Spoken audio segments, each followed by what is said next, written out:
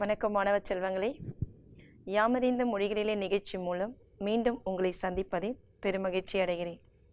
இன்று நாம் பார்க்க இருப்பது 12ஆம் வகுப்பு தமிழ் பாடம் இயல் 3 பொருண்மை பண்பாடு. இந்த பண்பாடு என்ற பொருண்மையில் இடம்பெற்றுள்ள உரைநடை உலகம் குறித்து இப்போது நாம் பார்க்க போகிறோம். சுற்றத்தார் கண்ணே உள இந்த பொருண்மையில் பேசப்பட்டிருக்கக்கூடிய தலைப்பு. சுற்றம் உறவு அப்படின்னு சொல்லுவோம் இல்லையா, அந்த உறவுகளை பற்றிய சிறப்பை இந்த இயலில் விரிவாக பேசியிருக்காங்க. இந்த உரைநடை உலகம்ன்ற இயலில் தமிழர் குடும்ப முறை இது குறித்து தான் இப்போது நம்ம பார்க்க இருக்கிறோம். குடும்பம்ன்றது ஒரு அன்பால் பிணைக்கப்பட்ட ஒன்று. இந்த குடும்பம் பற்றிய செய்திகளை, தமிழர்களுடைய குடும்ப முறை எப்படி இருந்தது, எப்படிலாம் இருந்திருக்கு அப்படின்றது தான் இந்த உரைநடை உலகத்தில் சொல்லியிருக்காங்க. ஆசிரியர் பக்தவச்சல பாரதி. இவர் மானுடவியல் பற்றிய ஆய்வுகளை மேற்கொண்டிருக்காரு. பாணர் இனவரவியல் நூல்களெல்லாம் எழுதியிருக்கிறாரு. தமிழர் பழங்குடிகள் பற்றிய ஆய்வுக்கட்டுரைகள்லாம் கொடுத்துருக்கிறாரு. அவர் எழுதின அந்த தமிழர் குடும்ப முறை அப்படின்றத பற்றி தான் இந்த பாடத்தில் நம்ம பார்க்க போகிறோம். குடும்பம் அப்படின்றது என்ன? அதாவது நாடோடிகளாக மனித மக்கள் ஆதி காலத்தில் இருந்ததும் குடும்பம் அப்படின்ற ஒரு அமைப்பு வந்தது கிடையாது. மனித சமுதாயம் தோன்றின காலத்தில் நாடோடிகளாக வாழ்ந்தாங்க. இப்போ ஒரு ஆற்றங்கரை ஓர பகுதிகளில் நாகரிகம் வளர்ச்சி பெற்றது அப்படின்னு பார்ப்போம். அதை சார்ந்து ஒரு பகுதியாக ஒரு இனமாக சேர்ந்து வாழ ஆரம்பித்தது. அப்புறம் ஒரு குடும்பம் அப்படின்ற அமைப்பு உருவாகுது. இப்போ ஒரு சமூகத்தின், அதாவது மனித சமூகத்தினுடைய ஒரு அடிப்படையான ஒரு விஷயமாக இருக்கிறது என்னன்னு பார்த்தோம்னா குடும்பம். இந்த குடும்பம் என்ற சொல்லாடல் நம்மக்கிட்ட சங்க காலத்துக்கு முன்னாடி இருந்தே நம்ம குடும்பம் அப்படின்றதுலாம் இருக்குதுன்னு பார்த்துருக்குறோம். ஆனால் சங்க காலத்தில் இந்த குடும்பம் அப்படின்ற சொல்லாடல் நமக்கு இல்லை. நம்மக்கிட்ட கிடைக்கக்கூடிய மிக பழமையான நூலான தொல்காப்பியம் அப்படின்னு சொல்கிறோம் இல்லையா, அந்த நூல்லையும் குடும்பம் என்ற சொல்லாட்சி இடம்பெறலை. இந்த குடும்பம் என்ற சொல்லாட்சி திருக்குறளில் தான் இடம்பெற்றிருக்கு. 1029வது குறளில் குடி செயல் வகை அப்படின்ற அதிகாரத்தில் குடும்பம் அப்படின்ற சொல்லாடல் இடம்பெற்றிருக்கு. அதுக்கு முன்னாடி இந்த குடும்பம் என்ற சொல்லை எந்த சொல்லால் வழங்கியிருக்கிறாங்க அப்படின்னு பார்த்தோம்னா, சங்க இலக்கியத்தில் நீங்கள் பார்த்தீங்கன்னா குடும்பு கடும்பு அப்படின்ற சொல்லால் வழங்கியிருக்காங்க. தொல்காப்பியர் இல் மனை அப்படின்ற சொல்லால் கொடுத்துருக்கார். மனை என்ற சொல்லும் சங்க இலக்கியத்தில் இருக்குது. இந்த குடும்பு அப்படின்ற சொல்லோட விகுதி சேர்ந்து தான் குடும்பம் அப்படின்ற சொல்லாடல் உருவாகியிருக்கு. அதுக்கு முன்னாடி அந்த குடும்பன்ற சொல்லால் தான் குறித்திருக்கிறாங்க. மனைன்ற சொல், இல்லம்ன்ற சொல், இந்த மாதிரி சொற்கள் எல்லாம் சங்க இலக்கியத்தில் உள்ள. இரவுக்குரிய இல்லகத்துள்ளும் என்று தொல்காப்பிய நூற்பாவில் இருக்குது. பொருளதிகாரத்தில் சொல்லப்பட்டிருக்க நூற்பா. பகல்குறி இரவுக்குறின்னு சொல்லுவாங்க. தலைவனும் தலைவியும் சந்திக்கக்கூடிய இடம் அப்படின்னு சொல்லுவாங்க இல்லையா. அப்போ தலைவனும் தலைவியும் சந்திக்கக்கூடிய அந்த இடம் பகல்குறியாக இருந்தால் வெளியில் சந்திப்பாங்க. இரவுக்குறி அப்படின்னு சொல்லும்பொழுது அது எங்கே சந்திப்பாங்க அப்படின்னு சொன்னால் இல்லகத்துள்ளும், இல்லகத்து, அதாவது இல்லத்தை சுற்றி இருக்கக்கூடிய பகுதிகளில் சந்திப்பாங்க அப்படின்றத சொல்லும் பொழுது அந்த சொல்லாடலை பயன்படுத்தியிருக்காங்க. இரவுக்குரிய இல்லகத்துள்ளும். அடுத்ததாக இதில் வாழிடம் அப்படின்றத சொல்லியிருக்காங்க. வாழிடம் மனிதர்கள் சேர்ந்து வாழக்கூடிய இடம். இந்த வாழிடம் அப்படின்றது மனை, நம்ம வாழக்கூடிய இடம் எங்கே இருக்குது, எந்த மாதிரி இடம் அப்படின்றத தேர்ந்தெடுப்போம் இல்லையா. அப்போ அந்த மாதிரி தேர்ந்தெடுக்கக்கூடிய இடம் வாழிடம் அப்படின்னு சொல்கிறோம் இல்லையா. அந்த வாழிடம் அப்படின்றத மனை அப்படின்ற சொல்லால் சொல்லியிருக்காங்க. இந்த மனை அப்படின்றது தம்மனை நும்மனை அப்படின்ற சொல்லாடல் குறிச்சிருக்காங்க. அது என்ன தம்மனை நும்மனை அப்படின்றது அப்படின்னு சொன்னால், தன் அப்படின்றது என்னுடைய மனை அப்படின்றதும், நும்மனைனா உன்னுடைய மனை உன்னுடைய வீடு அப்படின்றத பொருளில் கொடுத்துருக்காங்க. புக்கில் அப்படின்ற சொல்லாடலும் இடம்பெற்றிருக்குது. புக்கில்ன்றது என்ன அப்படின்னு சொன்னால், தற்காலிகமாக தங்கக்கூடிய இடம் புக்கில் அப்படின்னு சொல்லியிருக்காங்க. கணவனும் மனைவியும் சேர்ந்து வாழக்கூடிய இடம் அப்படின்றத தன்மனை அப்படின்ற சொல்லால் குறித்திருக்காங்க.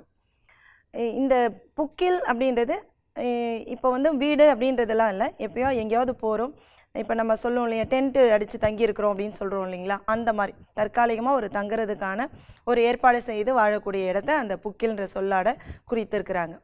இன்னொரு இடம் எல்லாரும், அதாவது ஒரு கணவனும் மனைவியோ சேர்ந்து வாழக்கூடிய இடத்த தன்மனை அப்படின்ற சொல்லால் குறித்திருக்காங்க. அப்போ இந்த மாதிரி வாழக்கூடிய இடம் இதை குறித்த அந்த செய்திகள் மனை, இல்லம், இந்த சொற்களால் மட்டும்தான் சங்க இலக்கியத்திலேயோ இல்லை தொல்காப்பியத்திலேயோ குறிக்கப்பட்டிருக்கு. இப்படி இது எல்லாத்துக்கும் இந்த உறவுக்கு, அந்த சேர்ந்து வாழக்கூடிய உறவு இருக்கு இல்லையா, இந்த குடும்பம் என்ற அப்படி உறவு எதை அடிப்படையாக கொண்டது அப்படின்னு சொன்னால், இந்த குடும்பம் என்ற அமைப்புக்கு முதல்ல மணமுடித்தல், அதாவது திருமணம் அப்படின்னு சொல்லுவாங்க. இதை வந்து மணந்தகம் அப்படின்னு சொல்லுவாங்க. திருமணம் முடித்து கணவனும் மனைவியும் சேர்ந்து வாழக்கூடிய இடம். அப்படி சேர்ந்து வாழறது உறவு தான் சமூகத்தில் மதிப்புக்குரிய ஒரு உறவாக இருக்கும் இல்லையா? இப்போ யாரோ ஒரு ஆணும் பெண்ணும் சேர்ந்து வாழற உறவை வந்து நம்ம தவறாக தான் பேசுவோம். அப்போ திருமணம் முடிந்ததுக்கு பிறகு கணவனும் மனைவியும் சேர்ந்து வாழக்கூடிய அந்த வாழ்க்கை முறை தான் இல்லகம் அப்படின்றதும் மனையறம் அப்படின்றதையும் சொல்லியிருக்காங்க. மனையறம் படுத்தல் அப்படின்னு சொல்லிட்டு சொல்லுவாங்க. அப்போ அந்த சொல்லாடல்கள் எல்லாம் திருமணத்தை அந்த உறவை வந்து உறுதிப்படுத்தக்கூடிய பந்தம் அப்படின்றது தான் திருமணம். இதை திருமணம் அப்படின்றது எப்போ வந்தது அப்படின்றதெல்லாம் நம்ம சொல்லியிருக்கோம். திருமணம் அப்படின்றது தொல்காப்பியர் சொல்லியிருக்கார். பொய்யும் வழுவும் தோன்றிய பின்னர் ஐயர் யாத்தனர் கரணம் என்ப அப்படின்ற சொல்லால் சொல்லியிருப்பார். அங்கே கரணம் அப்படின்ற சொல்லால் குறித்திருப்பாங்க. அப்போ திருமணம்ன்ற சொல்லாடல் கூட அங்கே இல்லை. மனம் முடிக்கிறது என்ன அப்படின்னு சொன்னால், அகநானூறு பழைய பாடல்களில் வந்து சொல்லியிருப்பார். அகநானூறு பாடலில் திருமண முறை பற்றி 2 பாடல், பழந்தமிழர்களுடைய திருமண முறை பற்றி அகநானூரில் 2 பாடல்களில் சொல்லப்பட்டிருக்கும். அதாவது முதுகுல பெண்கள், பிள்ளைகள் பெற்ற பெண்கள் தலைவியினுடைய அந்த கையை பிடித்து மலர்கள் எல்லாம், புது மலர்கள், அவங்க நிலத்தில் கிடைக்கக்கூடிய அந்த மலர்கள்லாம் சூட்டி தலைவனுடைய கையில் ஒப்படைக்கிற மாதிரி தான் இருக்கும். அங்கே தாலி அப்படின்ற சடங்கு முறைகள்லாம் எதுவுமே இல்லாமல் புது நீர் ஆட்டி தலைவியை வந்து தலைவன்கிட்ட ஒப்படைக்கிற மாதிரி சொல்லியிருப்பாங்க. அப்போ அந்த மாதிரி அந்த திருமண முறைகள்லாம் சங்க காலத்தில் இருந்திருக்கு. இந்த திருமணம் அப்படின்ற சொல், குடும்பம் என்ற சொல் மட்டும் இல்லையே கண்டே. ஆனால் அந்த குறிக்கக்கூடிய அந்த சொல்லாடல்கள், அதாவது அதை உணர்த்தக்கூடிய பொருள் உணர்த்தக்கூடிய வேறு சொற்கள் நம்மக்கிட்ட இருந்திருக்கு. இப்போ இந்த குடும்ப அமைப்பு முறை, மணந்தகம், திருமணத்திற்கு அப்புறம் சேர்ந்து வாழக்கூடிய இந்த முறையை பார்த்திங்கன்னா, தந்தை வழி குடும்பம், தாய் வழி குடும்பம் அப்படின்ற முறையெல்லாம் இருந்திருக்கு. தாய் வழி குடும்பம் அப்படின்றது என்ன? நம்மளுடைய சமூகம் நீங்கள் பார்த்தீங்கன்னா பெண்ணை அடிப்படையாக கொண்டது. ஆதி காலத்தில் நீங்கள் பார்த்தீங்கன்னா சேர நாட்டு மருமக்கள் வழி தாயம் அப்படின்றது, நாஞ்சில் நாட்டு மருமக்கள் வழி மான்மியம் அப்படின்ற ஒரு நூலை வந்து கவிமணி எழுதியிருப்பாங்க. அந்த நூலில் சொல்லியிருப்பாங்க என்ன அப்படின்னு சொன்னால், அதாவது சேர நாட்டில், இன்றைக்கும் சேர நாட்டில், அதாவது அம்மாவுக்கு பிறகு சொத்து அந்த உரிமைகள்லாம் யாருக்கு உரியது அப்படின்னு பார்த்தீங்கன்னா பெண்களுக்கு உரியது. அதுதான் மருமக்கள் வழி மான்மியம் அப்படின்றது. இப்போ சங்க இலக்கியத்துலேயும் இதுக்கான தொடர்கள் நிறையா இருக்குது. கலித்தொகையில் சொல்லியிருக்கோம். புறநானூர்லேயும் அந்த மாதிரி முதியோர் சிறுவன் அப்படின்ற தொடர் சொல்லியிருக்காங்க. அதாவது மகனை பற்றி சொன்னாலும் சரி, மகளை பற்றி சொன்னாலும் சரி, அதில் என்ன தொடர் சொல்லியிருக்காங்க அப்படின்னு சொன்னால், என் மகள், என்னுடைய மகன் அப்படின்ற சொற்களை தான் சொல்லியிருக்காங்க. அப்போ இங்கே பெண்ணை முதன்மைப்படுத்தப்பட்ட செய்திகள் இருக்குது. இப்போ அகநானூற்று பாடல்களையும் தலைவன் வந்து தலைவியோட ஊருடைய சிறப்பை வந்து சொல்லும் பொழுது என்ன பண்ணியிருப்பாருன்னா, அவளுடைய ஊரோட சிறப்பை சொல்லும் பொழுது இந்த செய்தி, அதாவது இப்படிப்பட்ட சிறப்புடைய ஊரில் இருக்கக்கூடியவன் அப்படின்னு சொல்லியிருக்காங்க. அப்போ வந்து அவள் எங்கே இருக்கா அப்படின்னு சொன்னால் தாய் வீட்டில் இருக்கிறா அப்படின்ற செய்தியை சொல்லியிருப்பாங்க அகநானூறு பாடல்களில். அதாவது 24வது பாடல், 274வது பாடல், 284வது பாடல்கள்லாம் கூறப்பட்டிருக்குது இந்த செய்திகள். அதாவது பெண்ணுக்கானது குடும்ப முறை அப்படின்றது தாய் வழி சமூகத்தை தான் சார்ந்திருக்கு. அப்போ தாய் தான் அங்கே முதன்மைப்படுத்தப்பட்டிருக்கா. அதுக்கப்புறம் காலகட்டங்களில் கொஞ்சம் கொஞ்சமாக அந்த காலகட்டங்கள் மாற மாற தந்தையும் முதன்மைப்படுத்தின சமூகமும் உருவாக்கப்பட்டிருக்கு. அதுவும் சங்க இலக்கியத்தில் பதிவு செய்யப்பட்டிருக்கு, தந்தை வழி சமூகத்துக்கு அப்படின்றது. என்ன அப்படின்னு சொன்னால், திருமணம் முடிந்ததுக்கு அப்புறம் பிறகு நீங்கள் பார்த்தீங்கன்னா கணவன் வீட்டுக்கு போகுவாங்க இல்லையா? அப்போ கணவன் அகத்துக்கு போகும்போது அந்த சிலம்பு கழி நோன்பு அப்படின்றது ஒன்று செய்திருக்காங்க. அப்போ சிலம்பு கழிதல்னா அதாவது திருமணத்துக்கு முன்னாடி போட்டிருந்த சிலம்பு வேறு, அந்த சிலம்பு அதாவது நீக்கி கணவன் திருமணம் ஆனதுக்கு அடையாளமாக போடப்படக்கூடிய சிலம்பு.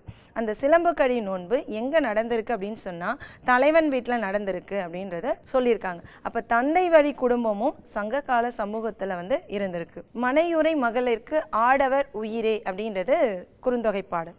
அந்த குறுந்தொகை பாடலில் எங்கே பெண்கள் வந்து வாழ்ந்திருக்காங்க, மனை உரை, மனைனா வீடு. இப்போ எந்த வீட்டில் இருந்திருக்காங்க அப்படின்னு சொன்னால் கணவனுடைய வீட்டில் ஆடவர் அப்படின்னு சொல்லக்கூடியவர் கணவனுடைய வீட்டில் தலைவி தங்கி இருக்கிறா, அங்கே தான் அவளுடைய வாழ்க்கை முறை இருந்திருக்குது அப்படின்றதையும் சொல்லியிருக்காங்க. இன்றைய காலகட்டத்தில் நீங்கள் பார்த்தீங்கன்னா தனி குடும்பம் அப்படின்ற அமைப்பு பரவலாக இருக்குது. ஆனால் சங்க காலத்துலேயும் இந்த தனி குடும்பம் அப்படின்றது இருந்திருக்குமா அப்படின்னு கேட்டால் நிச்சயமாக இருந்திருக்கு. திருமணமான புதிதில் அவங்களுக்கு ஒரு மகனோ மகளோ அந்த குழந்தை பேர் கிடைக்கிற வரைக்கும் தனி குடும்பமாக இருந்திருக்கிறாங்க அப்படின்றத சங்க இலக்கியங்கள் பதிவு பண்ணியிருக்கு. முக்கியமாக அந்த ஐங்குறு நூற்று பாடல்களில் இருக்குது. தலைவனையும் தலைவியும் தனி குடும்பமாக இருக்கும் பொழுது அவங்கள பார்ப்பதற்காக யார் செல்கிறாங்க அப்படின்னு சொன்னால் செவிலித்தாய். செவிலித்தாயோட வேலை என்னென்னா, அதாவது இந்த மாதிரி திருமணமான பெண்ணுக்கு அவங்களுடைய அறிவுரை சொல்லுவது. அந்த தொல்காப்பியத்திலே அதை சொல்லியிருப்பாங்க. அறநெறிப்படுத்துறது, அறிவுரை கூறுவது அப்படின்றது யாருக்கு உரியது அப்படின்னு சொன்னால் செவிலித்தாய்க்கு உரியது அப்படின்னு சொல்லுவாங்க. அப்போ செவிலித்தாய் வந்து பார்க்க போகும்பொழுது கணவனும் மனைவியும் படுத்திருக்க, இடையில் வந்து குழந்தை படுத்திருந்து ரொம்ப மகிழ்ச்சியோடு அவங்களுடைய குடும்பம் இருந்தது அப்படின்றத சொல்லியிருக்காங்க. பொதுவாகவே நற்றிணை பாடல் ஒன்றில் பார்த்துருப்போம். நம்மளுடைய 11ஆம் வகுப்பு பாடத்தில் இருக்கும் இல்லையா, அதாவது திருமணமான புதிதில் பெண் வந்து தலைவனுடைய வீட்டிற்கு போயிருக்கிறா. அங்கே பார்க்க போயிருக்கிற அந்த தலைவி அவங்க எப்படி குடும்பம் செய்கிறாங்க அப்படின்றத பார்க்க போகிறாங்க. செவிலித்தாய் பார்க்கும்போது அவங்க வந்து, அதாவது சின்ன விளையாட்டு பெண்ணாக இருந்த இந்த தலைவி இன்றைக்கி வந்து எவ்வளோ பொறுப்பாக குடும்பத்தை வந்து சிறப்பாக நடத்திட்டு இருக்கா அப்படின்றது வியந்து பார்ப்பதாக இருக்கும் அந்த பாடல். அந்த மாதிரி ஐங்குறு நூற்றில் இன்னொரு பாடலும் இருக்கும். அன்னாய் வாழி வேண்டன்னே நம் படப்பை தேன்மயங்கு பாலினும் இனிய அவர் நாட்டு ஊவலை கூவர்க்கு மானுண்டி எஞ்சிய கல்லூரி நீர். அதாவது திருமணமாகி பெண் வந்து தலைவன் வீட்டில் இருக்கிறா. செவிலித்தாய் வந்து பார்க்கறதுக்காக போகிறாங்க. அதாவது இங்கே விளையாட்டு பெண்ணாக இருந்தவள் தலைவி அங்கே போய் பார்க்கும்பொழுது அவள் எப்படி இருக்கா அப்படின்னு சொன்னால், சாப்பாடுக்கு வந்து கொஞ்சம், அதாவது குடிக்கிறதுக்கு கூட அங்கே வந்து தண்ணி இல்லை. தண்ணி எப்படி இருக்குன்னா சின்ன குட்டை தண்ணின்னு சொல்லுவோம் இல்லையா, அதாவது விலங்கினங்களெல்லாம் குடிச்சிட்டு கலக்குன்னு அந்த சேறு தண்ணி தான் இருக்குது. ஆனாலும் அந்த மானுண்டி எஞ்சிய அந்த கல்லூரி நீர் கொஞ்சோண்டு தண்ணியை அதை தான் கொஞ்சமாக தெளிய அவங்க வந்து எடுத்துகிட்டு வந்து குடிக்கணும். அப்படிப்பட்ட சூழலில் குடும்ப வாழ்க்கை இருக்குது. ஆனாலும் தலைவனுடைய அகத்தை விட்டு கொடுக்கக்கூடாது அப்படின்றதுக்கும், அதாவது பிறந்த வீட்டோட பெருமையும் காப்பாற்றக்கூடியவர்களாக இருக்கணும் அப்படின்றதுக்கும் அவள் சொல்லுவா, தேன்மயங்கு பாலினும் இனிய. அதாவது பாலில் வந்து தேனை கலந்தால் எவ்வளோ இனிமையாக இருக்குமோ அந்த மாதிரி இனிமையான நீரை உடையது அந்த தண்ணி, அந்த நீர் அப்படின்னு சொல்லுவாங்க. அப்போ அந்த மாதிரி அவங்க எப்படி இல்லறம் நடத்துகிறாங்க அப்படின்ற பார்ப்பதற்காக செவிலித்தாய் போகிறாங்க. சிறப்பாக அந்த இல்லறம் மனையறம் அப்படின்றத நடத்தியிருக்கிறாங்க அப்படின்றத வந்து சொல்லியிருக்காங்க. அந்த இல்லறம் நடத்தும்போது இந்த தனி குடும்பம் அப்படின்ற மரபு இன்றைக்கும் ஆதிக்குடிகள் கிட்ட இன்னமும் இருக்குது. அதாவது திருமணமான தொடக்க நிலையில் வந்து அவங்களுக்குள்ள ஒரு நெருக்கத்தை ஏற்படுத்துவதற்காக தனி குடும்பம் அப்படின்ற அமைப்பு முறை வந்து இருந்திருக்கு. அதே போல் எப்படி தனி குடும்பம் அப்படின்ற அமைப்பு முறை இருந்ததோ அதே போல் விரிந்த குடும்பம் அப்படின்ற அமைப்பு முறையும் நம்மளுடைய இலக்கியத்தில் காணப்படுது. விரிந்த குடும்பம் அப்படின்றது என்ன அப்படின்னு சொன்னால், அதாவது கூட்டு குடும்பம் அப்படி இன்றைக்கி சொல்லுவோம் இல்லையா, அந்த கூட்டு குடும்பத்தோடு இருக்கிறது. இன்றைக்கி கூட்டு குடும்பம் அப்படின்ற முறை வந்து பார்ப்பது ரொம்ப அரிதாக இருக்கக்கூடியது. சங்க காலத்துலேயும் இருந்திருக்கு, அதுக்கு அடுத்த காலகட்டங்களையும் இருந்திருக்கு அப்படின்றதுக்கு சான்றுகள் இருக்குது. இங்கே வந்து சங்க காலத்தில் இந்த புறநானூற்று பாடல் ஒன்றில் வந்து இந்த விரிந்த குடும்பத்தை பற்றி சொல்லும்போது, அதாவது தந்தையோடைய வீட்டில் தந்தை, கணவன், மகன் இந்த மாதிரி ஒரு குடும்ப முறை இருந்தது அப்படின்றத ஓக்கூர் மாசாத்தியார் என்பவர் வந்து பதிவு செஞ்சுருப்பாங்க. என்ன அப்படின்னு சொன்னால், முதல் நாள் போருக்கு வந்து அவங்களுடைய தந்தை போகிறாரு, போர்க்களத்தில் யானை வீழ்த்தி இறந்து போகிறாரு.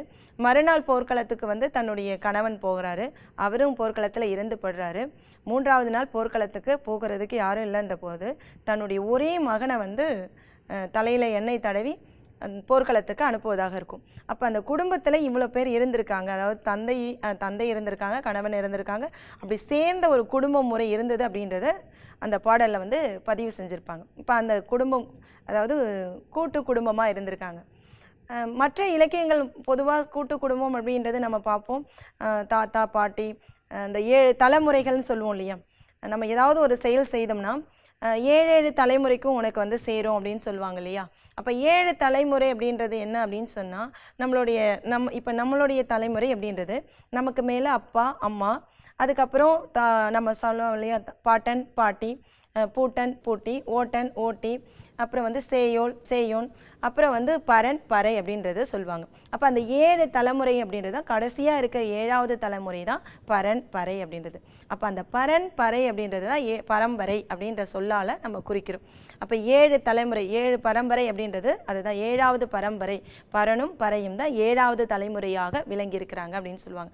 அப்படி அந்த 7 தலைமுறையாக நம்ம ஒரு செயலை செய்கிறது வந்து அந்த செயல் வந்து நமக்கு சேரும் அப்படின்றது. அப்போ அந்த அடிப்படையில் இந்த ஒரு கூட்டு குடும்பம் அப்படின்றது இருந்திருக்கு. சங்க இலக்கியத்தில் கூட்டு குடும்பத்தில் யாரெல்லாம் இருந்திருக்காங்க அப்படின்றத சொல்லியிருக்காங்க அப்படின்னு பார்த்தோம்னா, செவிலித்தாய், தோழி. பொதுவாக செவிலித்தாய் யார் அப்படின்னு சொன்னால் தலைவியோட அம்மாவுடைய தோழியாக இருந்தவங்க தான் செவிலித்தாயாக இருப்பாங்க. இங்கே வந்து தலைவியோட தோழி. அப்போ இங்கே செவிலித்தாயோட மகள் தான் தோழியாக இருப்பாள், தலைவியினுடைய தோழியாக இருப்பாள். அதாவது தலைவியை பாதுகாக்க வேண்டியது யாருடைய கடமையாக இருக்கும் அப்படின்னு சொன்னால் செவிலித்தாய். அவளுடைய அதாவது அவள் கூட உரையாடல் மற்ற எல்லா செயல்களையும் செய்யக்கூடியவ விளையாடக்கூடியவளாக யார் இருப்பா அப்படின்னு பார்த்தீங்கன்னா தோழி இருப்பாங்க. அப்போ இவங்க எல்லாரும் சேர்ந்து இருக்கிறது தான் கூட்டு குடும்பம் அப்படின்றத பதிவு செஞ்சுருக்காங்க சங்க இலக்கியத்தில். அப்போ செவிலித்தாய் இருக்கிறதோ இல்லை தோழி இருக்கிறது, சில பாடல்களை நீங்கள் பார்த்தீங்கன்னா அண்ணன் அதாவது தலைவி கூட பிறந்தவர்கள் அப்படின்னு சொன்னால் இலக்கியத்தில் பதிவுன்றது ரொம்ப கம்மி. அப்படியே இருந்தாலும் அண்ணன் அப்படின்றது தமையன் அப்படின்ற சொல்லாடல் மட்டும் இருக்குது. அப்போ அது குறித்த சொற்கள் மட்டும்தான் இருக்குது. அப்போ அது சார்ந்து மிக விரிந்த அந்த குடும்பம் முறை அப்படின்றது இலக்கியத்தில் பதிவுன்றது நமக்கு இல்லை.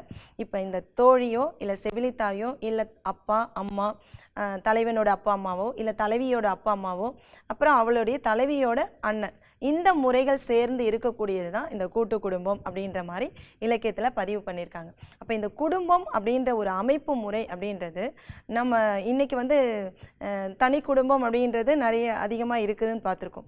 இன்றைக்கி அதாவது அந்த காலத்தில் இருந்த முறைக்கும் இந்த காலத்தில் அதாவது விட்டு கொடுக்குற இந்த குடும்பம்ன்ற அமைப்போட அடித்தளம் எது அப்படின்னு சொன்னால், நம்ம வலியோட வலிமையும் கற்றுக் கொடுப்பது தான் குடும்பத்தோட முக்கியமானது. ஏன்னா விட்டு கொடுக்குற தன்மை எங்கேருந்து வருது அப்படின்றத பார்த்தீங்கன்னா குடும்பத்தில் இருந்து தான். அன்புனுடைய அடிப்படையாக விளங்குவது குடும்பம். அப்போ விட்டு கொடுக்குறவங்க அப்படின்னு சொல்கிற இந்த விட்டு கொடுக்குற மனப்பான்மை இதெல்லாம் எங்கே உருவாகுது அப்படின்னு சொன்னீங்கன்னா நீங்கள் குடும்பத்தில் இருந்து தான் உருவாக முடியும். அந்த காலத்தில் தாத்தா பாட்டி இவங்க எல்லாம் சேர்ந்து இருப்பாங்க இல்லையா? அப்போ சேர்ந்து இருக்கும்போது அந்த அறிவுரை சொல்லக்கூடிய விதம், நம்ம தவறு செய்யும் போது சுட்டி காட்டக்கூடியது. இப்போ வந்து பெற்றோர்கள் எல்லாமே வேலைக்கு போகிறவங்களா இருக்கிறோம், அப்பாவோ அம்மாவோ எல்லாருமே வேலைக்கு போகிறவங்களா இருப்பாங்க. அப்போ வீட்டில் வந்து நல்ல செய்திகளையோ நல்ல கருத்துக்களையோ நல்ல அறிவுரைகளையோ சொல்வதற்கு வந்து ஆட்கள் வந்து குறைவு. அப்போ கூட்டு குடும்பமாக இருக்கும் பொழுதும் இல்லை அவங்களுடைய அம்மா வழி அப்பா வழி ஏதோ ஒரு கூட்டு குடும்பமாக சேர்ந்து இருக்கும்போதும் அவங்களுக்கு வந்து கூட இருந்து அறிவுரை சொல்கிறதுக்கான ஒரு முறை இருக்குது. புதுசாக இப்போ நம்ம வகுப்பில் கூட யாரையாவது திட்டணும்னா உடனே கோபம் வரும். ஏன்னா இது வேலை திட்டியே பழக்கப்படாதவங்க இல்லையா? வீட்டில் யாரும் எல்லாருமே ஒரே பிள்ளை 2 பிள்ளை இருக்கிறவங்களாம் திட்டுறது கிடையாது. அப்போ புதுசாக நம்ம திட்டும் பொழுது என்ன ஆகும்னா கோபம் வரும். இப்போ இதெல்லாம் வராமல் இருக்கணும் அப்படின்னு சொன்னால் அந்த கூட்டு குடும்பத்தில் தான் முடியும். அப்போ அவங்க வந்து விட்டு கொடுக்குற தன்மையை சொல்லி கொடுப்பாங்க. அம்மா அப்பா இல்லை தாத்தா பாட்டி இந்த மாதிரி சேர்ந்து இருக்கும்போது நல்ல கருத்துக்களை நமக்கு சொல்லக்கூடியவங்களாக இருப்பாங்க.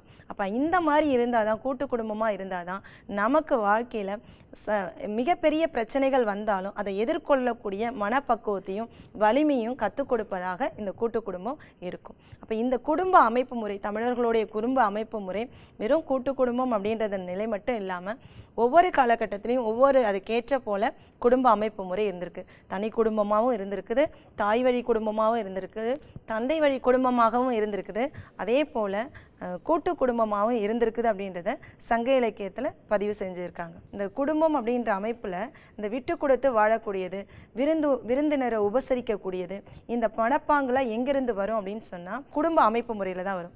அதாவது ஒரு பெண் அப்படின்றவ சிறப்பானவள் அப்படின்றத சொல்லணும் அப்படின்னு சொன்னால் அவகிட்ட அந்த விருந்தோம்பல் அப்படின்ற ஒரு பண்பு இருந்தாலே போதுமானது அப்படின்னு சொல்லியிருப்பாங்க. ஏன்னா வந்த விருந்தினரை உபசரிக்கக்கூடிய அந்த திறம் படைத்தவர்களாக இருந்தாலே அவங்கக்கிட்ட எல்லா நல்ல பண்புகளும் வந்துவிடும் அப்படின்னு சொல்லியிருப்பாங்க. குடும்ப விளக்கு அப்படின்ற நூல்லையும் பாரதிதாசன் சொல்லியிருப்பார் அந்த குடும்பத்தோடைய சிறப்புகள். ஒரு குடும்பம் என்ற அமைப்பு எப்படி இருக்கணும், அன்புன்ற நூலால் கட்டப்பட்டதாக இருக்கணும். ஏன்னா மற்ற நாடுகளெல்லாம் இல்லாத ஒரு சிறப்பு தமிழர்களுடைய குடும்ப அமைப்பு முறையில் இருக்குது. ஏன்னா அந்த விட்டு கொடுக்குற தன்மை, அந்த அன்பு செலுத்துவது, இது எல்லாமே எங்கே அப்படின்னு சொன்னிங்கன்னா குடும்பத்தில் தான் இருக்கும். நம்ம குடும்பத்தில் சொல்லி கொடுக்கக்கூடிய இந்த செய்திகள் தான் வெளியில் நம்ம வந்து நடந்து கொள்வது, சூழல். அதாவது நம்ம சொல்லுவோம் இல்லையா, ஒவ்வொரு மனிதனுக்கும் சூழல் ரொம்ப முக்கியம் அப்படின்றது. அப்போ இந்த சூழலை உருவாக்கி கொடுப்பது நல்ல குடும்பம். அதனால தான் நல்ல குடும்பம் பல்கலைக்கழகம் அப்படின்னு சொல்லியிருக்காங்க. அப்போ நல்ல குடும்பம் என்ற அமைப்பு முறை இருந்தால் மட்டும்தான் நம்ம வெளி உலகத்தில் நல்ல அந்த சூழல் நமக்கு உருவாக்கும். ஏன்னா உலகத்தில் எல்லாருமே பிறக்கும்போது நல்லவர்கள் தான், பிற்காலத்தில் அவர்கள் நல்லவர்களாவதும் தீயவர்களாவதும் அன்னை வளர்ப்பினிலே அப்படின்னு சொல்லுவாங்க. அப்போ அது மட்டும் இல்லை, அந்த குடும்பமுடைய அமைப்பு முறையும் கூட. இப்போ இந்த குடும்ப அமைப்பு முறை சரியாக இருந்தால்தான் நம்மளால் எல்லா செயல்களையும் வந்து வெற்றி அடைய முடியும் அப்படின்றத சொல்லியிருக்காங்க. அதனால் இந்த தமிழர் குடும்ப முறை அப்படின்றது ஒரு குடும்பம்ன்ற அமைப்பு முறை எப்படிலாம் உருவாகி எப்படி வளர்ச்சி பெற்றிருக்குது அப்படின்ற கருத்தை வந்து பதிவு செய்திருக்கு. நம்மளுடைய குடும்பம், நம்ம இப்போ எல்லாருமே வீட்டில் இருக்கவங்க மாணவர்கள் எல்லாருக்குமே பெற்றோர்கள் வந்து வேலைக்கு போகிறவங்களா இருக்காங்க. அப்போ நீங்கள் வேலைக்கு போகிற அந்த பெற்றோர்களுக்கு உங்களுடைய குடும்பத்தில் நீங்கள் என்ன மாதிரி உதவிகளை செய்வீங்க? கண்டிப்பாக வந்து உங்களுடைய பெற்றோர்களுக்கு உதவி செய்வது உங்களுடைய கடமை. ஏன்னா நிறைய செய்திகளை வந்து சொல்லி தருவதற்கான நேரமும் அவங்களுக்கு இல்லை, அதற்கான சூழலும் இல்லைன்னு கூட சொல்லலாம். இந்த தமிழர் குடும்ப முறை இந்த பாடத்தில், அதாவது குடும்பம் அப்படின்ற அமைப்பு முறை, அந்த விட்டு கொடுக்குற தன்மை அனைத்தையும் சொல்லி கொடுக்கக்கூடிய இந்த குடும்பம் எப்படியெல்லாம் இருந்திருந்து எப்படியெல்லாம் வளர்ச்சி அடைந்து எப்படி இருக்குன்றதை இந்த பாடத்தில் நம்ம பார்த்துருக்கோம்.